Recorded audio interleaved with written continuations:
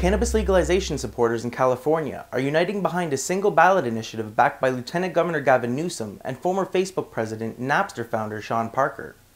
Last week, a majority of the board of the Coalition for Cannabis Policy Reform agreed to withdraw support for a competing measure, Reform CA, and formally endorsed the stronger Adult Use of Marijuana Act. Coalition board member Antonio Gonzalez says the group pulled out of Reform CA after the Newsom-Parker measure was modified to protect children, workers, and small businesses. According to David Bonner, another coalition board member, we have carefully reviewed amendments submitted by the proponents of the Adult Use of Marijuana Act, and we're convinced it's time to endorse that initiative and unite everyone behind a single consensus measure to achieve a legal, regulated system, which a majority of voters have consistently said they want. The Adult Use of Marijuana Act would legalize recreational cannabis use in California for adults 21 and older and create a system for regulating and taxing sales. Amendments added to the measure last week would allow local governments more say in where cannabis is sold, prevent monopolies, toughen protections for kids, including a ban on advertising to minors and warning labels on pot products, and require proper safety and enforcement of labor laws for people working in the industry. According to supporters, legalizing cannabis would raise hundreds of millions of dollars in taxes for the state. Along with Californians,